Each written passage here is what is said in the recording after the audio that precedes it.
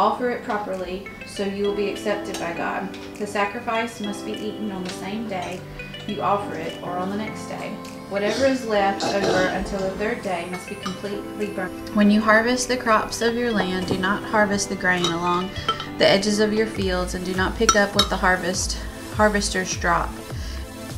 Heart was filled with pain when he saw what had happened to the world he loved.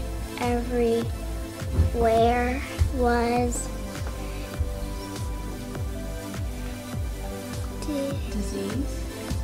disease and death and disruption. All the things God hates with God, like you do with your best friend.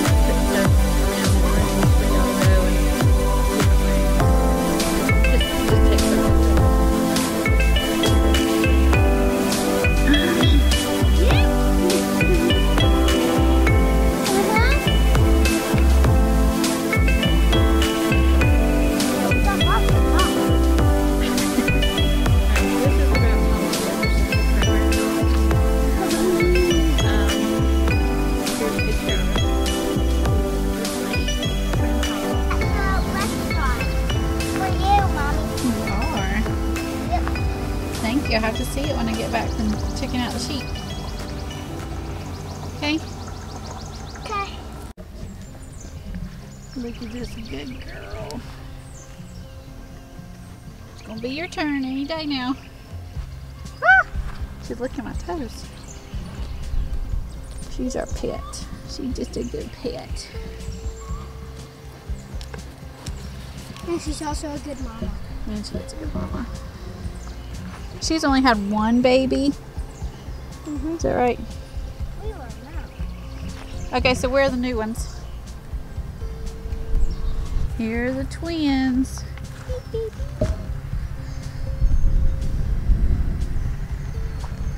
Oh, how cute.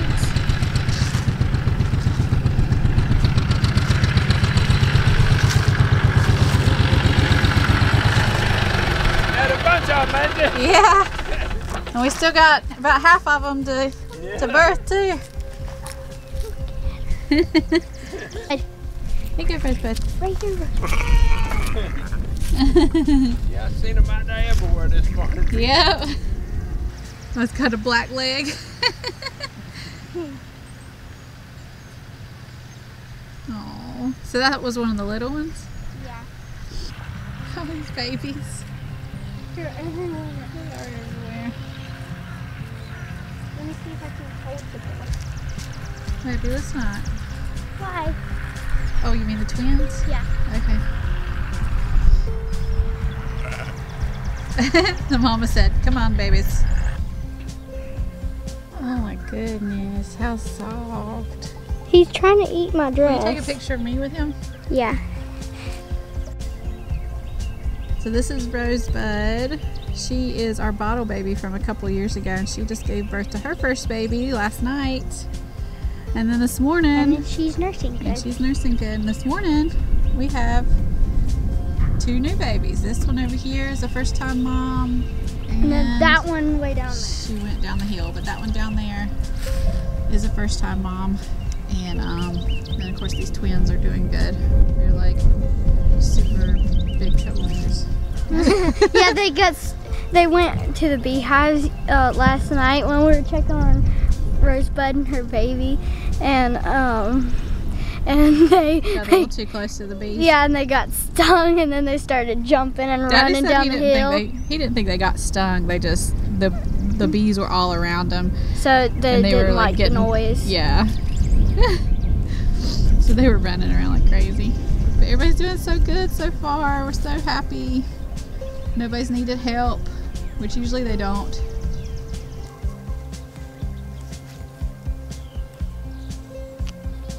Get him laying down.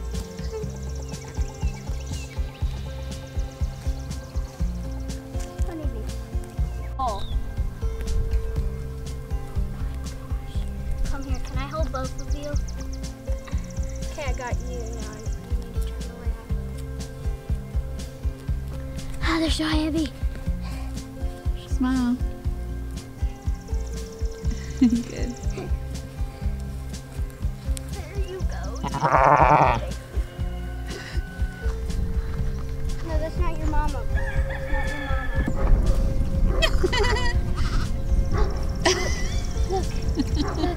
Look at this. So cute. That's not your mama. That's not your mama. No. No. It's okay. Let him play. Look how full the milk tank is. I know. Well, it's got to be. She's got 2 babies to feed. Have you seen Sweets' milk bag? Oh my gosh. Look at her milk bag. These are the ladies that are still waiting to give birth right here. All together. Yeah, all the ones right there lined up are the ones that have really full milk. And then Rosie. And then Lilo. We're still not sure if Lilo's pregnant or not. All right. First and foremost, take a deep breath. You can do this. You can. I have been so encouraged over the past week, especially the last few days, of moms that have texted me or Facebook messaged me or DM'd me or whatever, emailed me, and have said how excited they are to have the opportunity during this time, this crazy time in our history, to be given the opportunity to homeschool their children. I have also seen many moms who were deathly afraid of this. And I think the fear comes in when you think you just aren't good enough. You could not possibly teach your kid like their teacher does at school. And I just think that is such a lie. I just think that is such a lie that we are believing. And I know I believed that when I first started. And I just don't want you to believe that. I want you to know that you're enough. You are good enough. And I don't know what your situation looks like. I don't know if your kids' teachers are giving them things to do. I assume a lot of them are probably. But I would encourage you just to enjoy your family. Like, that is the best piece of advice I could give you, is just to enjoy your kids. Let them know they are not a burden. Let them know that you enjoy spending time with them and that you are really going to embrace this opportunity to spend more time with them and to love learning with them. I think when I first started homeschooling, it was such a shock to find out that homeschooling didn't look like public school. I thought homeschooling was going to be public school done at home, and that's absolutely not the case. I guess maybe some homeschool families make it look a little more like public school, but I certainly don't think that works very well. It didn't for our family anyways. And once we started really just enjoying each other, learning about life, learning about creation together, getting into the Bible together, like all those things just really gave us a sense of intrigue and enjoyment in learning. And this has been our best school year that we've ever had, and it does get better every year. I think it has gotten better every year for us, and it's just to the point now where school is not a chore.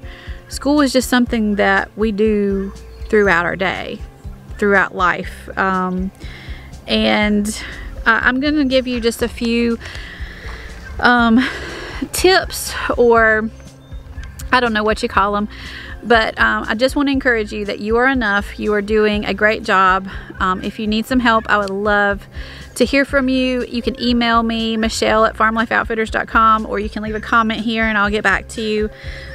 But I'm not even going to talk specifics about homeschooling today. I'm just going to talk a little bit about what we do that we really enjoy. I'm not going to talk about certain curriculums or anything like that, because more than likely you're doing this for just a short period of time. Maybe some of you will love it enough to want to do this full-time from now on, and that really is exciting to me. But if this is short-term for you, I do want you to know that there are many free resources online. And I have a friend who is a homeschool blogger, and I'm going to link her blog in the description. And also she has an Etsy store that has a lot of resources that you can go, and she does discounts a lot of times too, so you can go and get these things printed and use them for your kids, especially if you're doing long term. But she will have lots of good advice for you even if you're doing this short term. She's a very creative mama, and her blog is called The Bookish Den. There are virtual museum tours that I've seen people posting about that are online. There are so many resources online, guys. Like this could not have happened at a better time in our history, because we have so much opportunity to learn just online. If you don't want to spend much time online, like get outside. Going outside, researching things, taking a nature guide, doing a nature walk, letting your kids journal what they're seeing, and then go and research it. I mean, like, this is great learning material. I just did a video about vitamin D, and if you're outside with your kids, y'all are all getting exercise, which is going to be great for your bodies, and you're getting vitamin D, which is great for your bodies. So, like, it's just all around a good thing to go outside with your kids and do school. There are lots of documentaries on Amazon Prime and YouTube. There are art videos online, tutorials online that are great to have your kids do art lessons. And otherwise, you could just throw them some craft materials together and let them be creative. I have been asked what we like to read, because reading is such a good thing to do as a family. We have a few favorites, but the list is just endless. We love to read basically anything we have in the house, but our favorites are the Mercy Watson series and the Chronicles of Narnia, which might be a little bit for older children, Little House on the Prairie, the Bible. We get in the Bible every single morning together. We're in Leviticus right now, y'all. Leviticus. And we're just reading straight through the Bible together. And it has been such a blessing. It's been so fun. The kids have lots of good questions, some of which I don't have answers for. Some are really hard to answer, because the Bible's hard, y'all. The Bible talks about things that we don't like to talk about sometimes, and it just kind of forces us to have those those really hard conversations with each other, and that's not a bad thing. So we get in the Bible together. Also, we read the Jesus Storybook Bible. So if you don't have the Jesus Storybook Bible, it's beautiful. And in fact, our kids read it aloud, the ones that can read. So Sydney and Stella read it aloud in the mornings. Rarely do I read it, they read it, and we all listen. And sometimes we'll even, while we're listening, the others will draw what we're hearing, how they interpret what we're listening to. So that's a really cool skill also. But most importantly, be present. Put your phone down. Turn the TV off. Look your kids in the eye when they're talking to you. And just enjoy those little people. They don't stay little for long. I am pregnant with our 4th child, and due to give birth in 5 short weeks. And I am reminded constantly of how my kids are grown up. Like, it's like our oldest is almost 10, and I cannot believe it. Like, it's just insane to me. So enjoy these children. You have such little time with them. Just make the most of it. You're given an opportunity right now in this season to have more time with them. So just don't waste it. Don't stress. Don't stress about, am I making them do this worksheet right, or am I teaching this concept right, or whatever. That's what Google's for. If you don't know, that's what Google is for. Just enjoy your kids. Like, don't stress about homeschooling. Learn a new skill with them. Get in the kitchen with them. Teach them how to cook. Y'all learn how to plant a garden together. If you don't know anything about gardening, I mean, this is a perfect time of year for you to start seeds and to actually start planting, depending on where you are. Yeah, just enjoy this time. So I'm your biggest cheerleader right now, and that's why I wanted to do this video, because I just wanted you to be encouraged that you are enough. I'm so sorry that the guineas are so loud in this video. I block them out. I don't even notice that they're there anymore, usually until I'm replaying the video, and then I'm like, oh, seriously? Anyways, you are enough. Thank you for listening. If you need any help, please reach out to me. I would love to talk to you. We'll talk to you next time. Bye.